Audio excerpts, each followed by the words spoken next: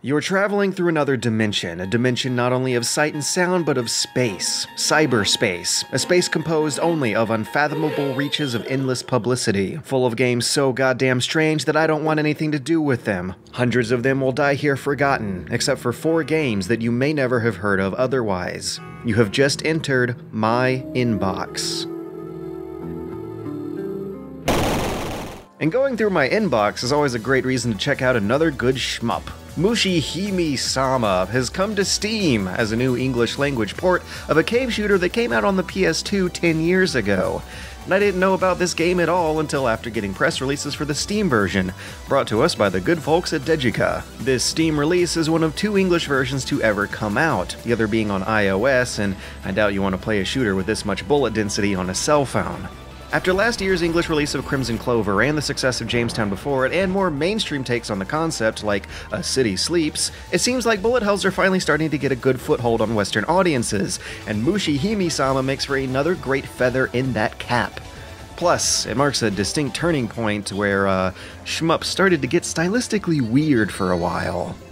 Mushihime-sama has you playing as a well-endowed Japanese girl who's just as horrifyingly destructive as she sounds sleepy.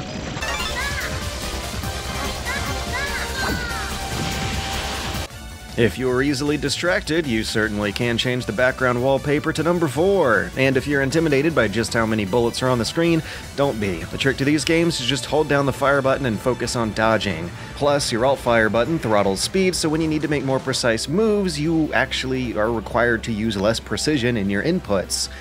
Also, this version seems to include some kind of emulated slowdown effect for when things get really crazy.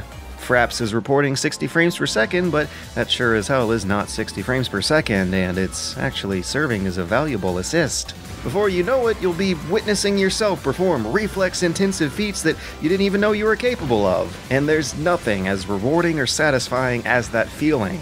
And just like all the other great bullet hells, a 1-credit run in this one is the only way to get to the final boss to fairly consider yourself beating this game. On your way there, you'll blast past excellent pixel art and dastardly spread patterns, dazzling visual feedback, and about as much spectacle and bombast as the best of this genre can offer. Between Crimson Clover, Jamestown, and now Mushihime-sama and the shmup sales that GOG has been trying to put out, the past couple years have been a great time to start getting into bullet hells.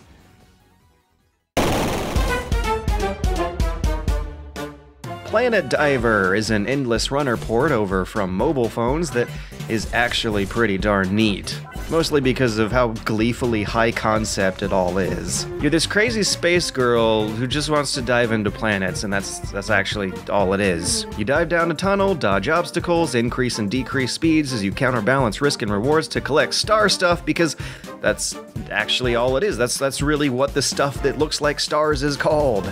This game doesn't have a care in the world. It has a cheerful, upbeat style to it that I love. Bad jokes are everywhere, catchy music and adorable artwork are everywhere. It's a fast-paced, quick reflex test of control and planning that has you stopping and starting in and out of incredible scrolling speeds to string together hit combos for massive payouts to a crisp, shaking screen, and every hit, it feels so good. But although there is an amateur lack of polish to its take on pixel art, thankfully you can turn the CRT filter off, but probably the bigger concern is that this is a port of a game designed to be played on cell phones. It's meant for shorter sessions than what you're probably going to give it on PC. The same fun little challenge repeated over and over again this quickly, no matter how fun it is bound to get old fast. But there's still a lot of content to go through. Once you've hit up enough of those story missions, with fun banter preceding each one before tackling a wide and interesting variety of objectives, you find the upgrades shop, and what an upgrades shop it is. Just when I was about to complain about the lack of diversity in backgrounds and music tracks, I found this long list of alternate soundtracks, planet levels, and gameplay mods that change everything. You can even dress your girl up in Nintendo costumes. They have Samus, they have Chell from Portal, they even have Luca from Chrono Trigger. How the hell are they getting away with that? It's great! In conclusion, this game's cool as hell, no one knows about it, and that's why I make these videos.